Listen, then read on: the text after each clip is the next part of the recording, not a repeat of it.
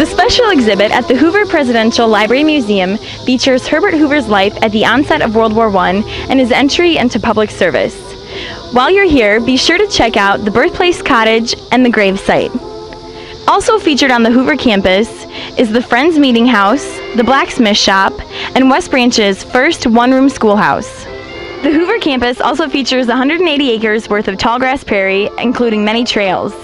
And don't forget to visit downtown historic West Branch. We love to have you come visit.